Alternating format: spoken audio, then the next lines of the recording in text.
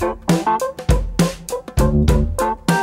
the Toronto Star, I'm Reggie Mudler, and this matters.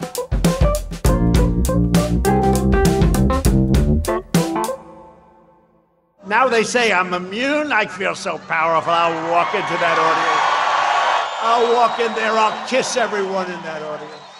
I'll kiss the guys and the beautiful women and everybody. I'll give you a big fat kiss.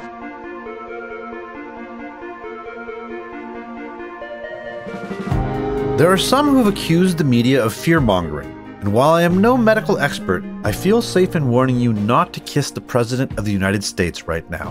Wherever he might be in his battle with COVID-19, he has helped put the spotlight on recovery, and today we are going to be talking about antibodies. In one of our earliest episodes, we talked with Star reporter May Warren, who in March got ill with what she believed was COVID-19. Here she is describing her symptoms. Super sick. Low energy, I think, was the biggest thing. And I think it was because I wasn't getting as much oxygen in my lungs. The muscle aches were pretty bad as well. And I had zero appetite. It's not like a cold. It's not like a flu. For me, at least, it was really knocks you out for several days. Thankfully, May recovered quickly and continued her excellent work. She just recently wrote about her experience getting a test for antibodies for the virus. So we were having her back on to bring us up to speed on how you can get a test, how they work, and what exactly antibodies are and what they mean. May, I want to thank you so much for once again appearing on This Matters. My pleasure. Happy to be here. Okay, I really want to get into the logistics about this and what antibodies and their tests might mean, but let's just start at the beginning. Why did you want to go get this test now? Well, as you know, and we talked about back in March, I was exposed to COVID-19. I had close contact with a friend who ended up testing positive. And then I started developing symptoms like fatigue and some shortness of breath, dry cough, things like that. So kind of classic symptoms of COVID. And I was contacted by Toronto Public Health as part of their contact tracing. And they said, because I was in close contact with someone who was tested and I had symptoms, I was what they call a probable case. So pretty much you have it, but you're not going to get tested because they just didn't have enough tests at that point, and they were only testing high-risk groups like healthcare workers, and my friend who was tested was a doctor, for example, or people who had traveled, or people with risk factors or things like that. So they were just kind of okay, just stay in your apartment, isolate, get better. And they marked me down as probable, which is actually included in the Toronto Public Health case counts for the numbers daily, but not in the provincial ones. And yeah, so I happily recovered. I was pretty sick, but got better, back to normal. And at the beginning, I was well, I don't need the test. I know I had it, no big deal. But kind of as time went on, I kind of regretted not getting the test. There wasn't a doubt in my mind that I had it because I was pretty much the sickest I think I've ever been in my life. But just to not have that piece of paper to prove it, say to a doctor down the road, if there was, God forbid, a long-term impact or something, it just would be nice to have that kind of confirmation. So that was a big reason why. And also I was just curious to kind of confirm to myself that it wasn't in my head and that I did have what I thought I had. As a reporter, that is something that would have driven me nuts. So I'm with you on that. Yeah. So I want you to take me through the logistics of this. This is a private test right now. How can people get it if they think that they may have had COVID at some point? Right. So in Ontario and Quebec, you can go through Dynacare, which is a private healthcare services lab. They do all kinds of tests that aren't covered under OHIP. And basically, I went on their website and I was matched with a doctor who called me within that day and just asked me why do you want the test? What are your reasons? And I told him, the truth that I was a probable case and I would just like to know for my own peace of mind. So he wrote me a requisition or kind of a form to get it done within that day. I emailed it ASAP. And then I brought it to one of the Dynacare labs in Toronto and it was super quick, efficient process. They were great there. Really quick blood test in my arm. Didn't really hurt or anything like that. And then I got my results back within 24 hours online. And they used 2 of the Health Canada approved antibody tests. There's a few that are approved now under Health Canada. And it just said, that I tested positive for the COVID-19 antibodies using these 2 tests. They do the first one, which is a Roche test. And then if that's positive, they confirm it again with a test from Abbott. Okay. You start off the article with the fact that when you saw the positive results, you were thrilled. Why? Yeah, I know. It does sound very strange. I guess just because I knew that I had it. As I said, I didn't have that piece of paper to prove it. So it was just really nice to be like validated for my own peace of mind to know that, it wasn't all in my head. Yeah. So I was actually like really happy to know that I had been exposed. And, I'm better now, obviously not contagious anymore. I don't have any more symptoms. So it was just nice to know that I hadn't gone through all that for nothing, I guess. It was kind of a strange emotion, but definitely was happy to see that. I do want to get a bit more of the specifics about this, but you know what? I think we should probably get to this thing right now. Why are these antibodies important? And the follow-up is, are you now immune like Donald Trump? So your body kind of produces these antibodies as part of your immune response to the virus. So they're still visible in your blood, or they might be, after you kind of successfully fought off this illness. And I should add that the tests are covered under OHIP for very specific circumstances where it would impact somebody's medical care or public health actions. Like, for example, if you have a kid who's had this kind of rare inflammatory syndrome that has shown up after COVID in some cases, but is testing negative, they would then do a test. Or if you have symptoms and you're in the hospital, but you've had like 2 negative tests, I think, then that would be covered. So very limited circumstances covered under OHIP. And then for everybody else, you kind of pay out of pocket. For myself, it was just for peace of mind. And that's kind of what all the experts told me. They were like, great, if you want to get it for curiosity, but definitely don't act like you're immune just because you have the antibodies, because there actually have been a handful of cases of documented reinfection. There was a man in Hong Kong, I think during the summer, that was screened at an airport coming back from a vacation, I think, and he was tested positive again, and they sequenced the virus and found that it was like a different strain than the one that he was infected with the first time around. Also, it just came out a couple days ago in the Lancet, a case about a man in Nevada who got it a second time around. Again, they sequenced the virus to see that it was a different strain the second time, and actually had a worse case the second time than the first time around. But antibodies, basically, they're in your bloodstream, show that you've had the virus and basically fought it off, but they don't actually kill the virus, right? So it's kind of showing you that you had it. But I guess the question of like whether or not you're immune is like, they're still collecting data on that. They just don't have enough information yet because the virus is only like 10 months old to be able to tell you that you're like protected. They can't really say that that makes you immune right now, basically.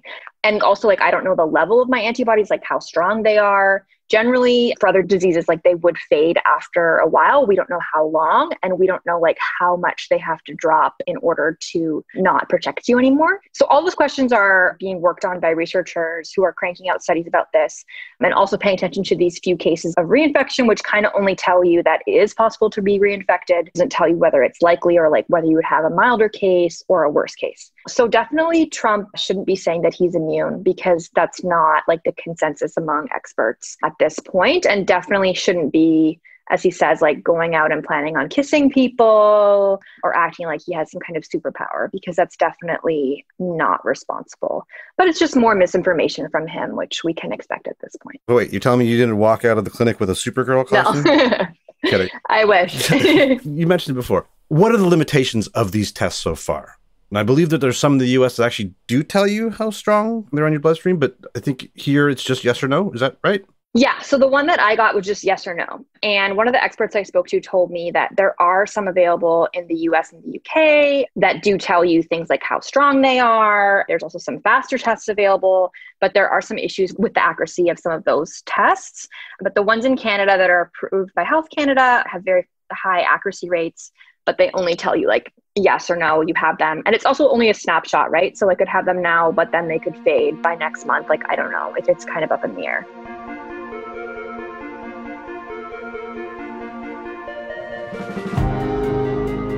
We'll be right back.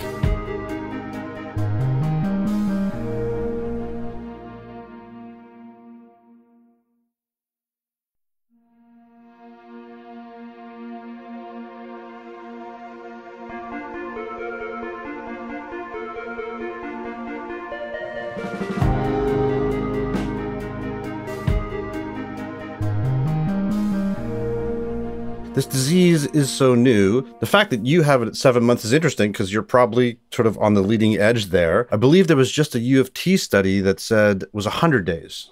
right? So what do we know about this timing and why is it important? Yeah, so there was a team in Toronto at U of T and also at Mount Sinai that were looking over a few months at what happens to the antibodies in the blood and also the saliva. They found that, they were sticking around for over 100 days, so like a few months, which is really encouraging. There's also a study from researchers in Massachusetts that was also published in the same journal last week that kind of confirmed that finding or also found that. Yeah, so the idea now is maybe that they can last a few months. I'm 7 months out. Obviously, like my one case doesn't really mean anything. They're just going to have to see with more time and following patients and following potential cases of reinfection to kind of monitor all of them and see what happens. And I know that the Toronto team is doing that, continuing to take samples from people and really trying to get the next piece of this puzzle for sure, to see like when the antibodies drop, at what level, like people, stop being protected, if people are reinfected, if it's worse, if it's milder the second time around. You do this for peace of mind. There are other people out there, and I know that you've talked to some of them, where it's not for peace of mind. They have lingering symptoms, and yet some of them aren't positive on this test. Can you talk a little bit about that? Yeah, so I think I've talked to, some people who are suffering continuing symptoms. Sometimes they're called long haulers. And then they believe they had COVID a few months ago and they're still suffering like every day with debilitating symptoms. And I think for them, it's more than just peace of mind. Some of them are still unable to work and they didn't get the test back in the spring because like me, they didn't qualify.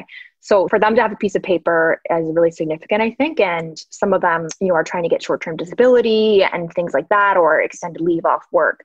And having a positive antibody test kind of bolsters that case. But not everyone, is going to test positive 7 months later. I think there are people who test negative and the immune system is super complicated. I was just kind of taking a first to kind of look into it with this article. And there's also like T-cell immunity, which is a little bit less straightforward to test for. So antibodies are kind of just one aspect of it. And we're hearing a lot about it because it's easier to test for and more straightforward to test for. Now, here's the thing, you're feeling better. You have these antibodies, but what does that actually change for you? I mean, you still have to take pretty much all the precautions, right? Yeah. So every doctor I've talked to, whether it's Toronto Public Health or experts for this story or the doctor who ordered the test for me, has said, you still have to take all the precautions. We don't have enough information on what this means. And the danger is that if you go out and start acting like you're immune, that maybe you could get reinfected, maybe you could infect others. So basically it doesn't change anything, which is the reason why I think doctors are, sometimes hesitant to recommend these tests for people, is because like it doesn't change your behavior and it shouldn't change your behavior. Definitely it shouldn't change Trump's behavior at all, but we'll see. Seems like he believes that it should. You talked a little bit about reinfection. What do we know about that right now? So there have been a handful of cases of documented reinfection. So not just like media reports or people saying that they've been reinfected, but like published studies by researchers who've looked at people who were infected twice and who have looked at the strain of the virus that they have and can see that it's a different strain the second time around. And it's hard to know like what to make of those cases. One researcher that I talked to from U of T just said, it just means that it's possible to get reinfected. We don't know how likely it is. There was a paper published a couple of days ago about a man in Nevada who got reinfected, and it seems that it was a worse case the second time around, which is scary because typically you would expect if people were reinfected that it would be milder. But again, that's like one case out of how many now, right? So they just kind of need to see what happens as the months tick on and what happens to people who already had it and how many people are getting reinfected and what the illness is like for them if they are reinfected. I talked to you again for one of our early episodes when your case was probable. And this is one of the reasons that I absolutely love this article, because it closed the loop. And I love the kicker in particular, because after this went out, the coronavirus conspiracy types were on my feed trolling me. I can only imagine what it was like for you. Can you describe a little bit about that? Yeah, well, I definitely had like super positive response to the article the first time around. And that was really nice, but definitely had some coronavirus conspiracy trolls. I don't know whether they were Russian bots. Probably some of them are real people, but they were just saying like, you had the flu and this is not real and you didn't even get a test and blah, blah, blah, blah, blah.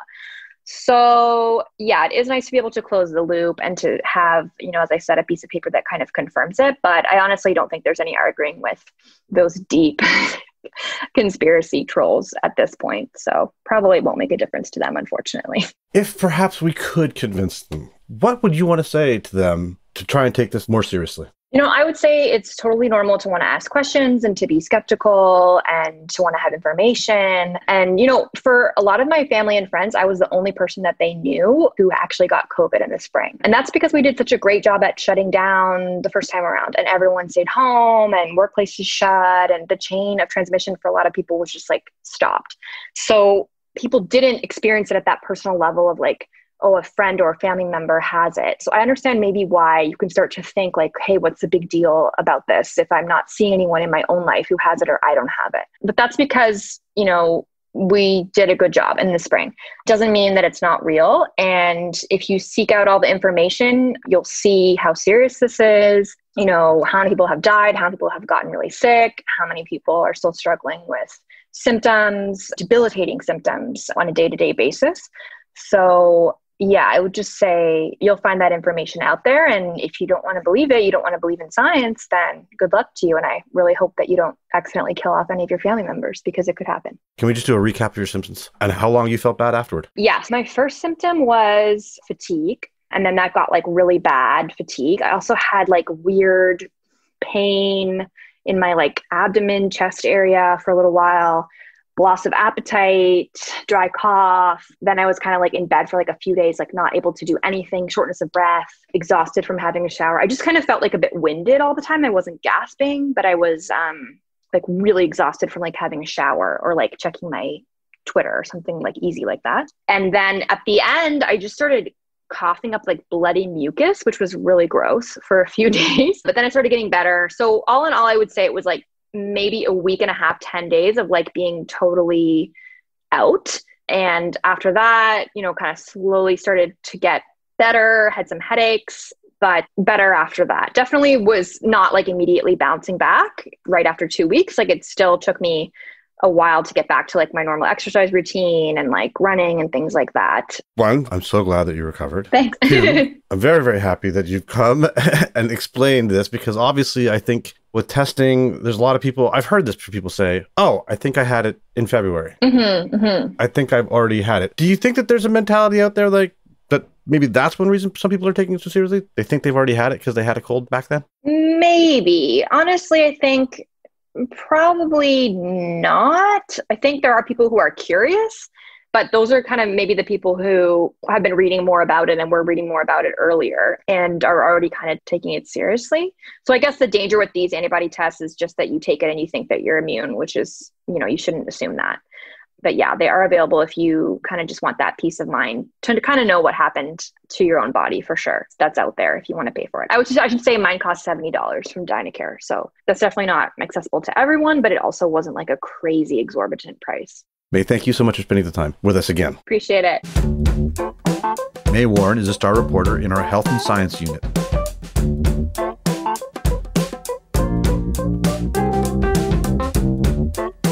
That's it for today. Thanks so much for joining us. This Matters is hosted and produced by me, Raju Buddher, Adrian Chung, and Saba Etisaz. Produced and mixed by Sean Pattenden, and our director of programming is JP Fozo. Our show theme music is by So Called, and our episode music is by Mike DeAngelis. We want to hear what stories matter to you. Please send us comments, questions, or ideas to thismatters@thestar.ca. Please consider supporting the journalism the Toronto Star newsroom does at thestar.com. And don't forget to subscribe to This Matters on Apple Podcasts, Spotify, or wherever you listen to your favorite podcasts. Let's talk soon.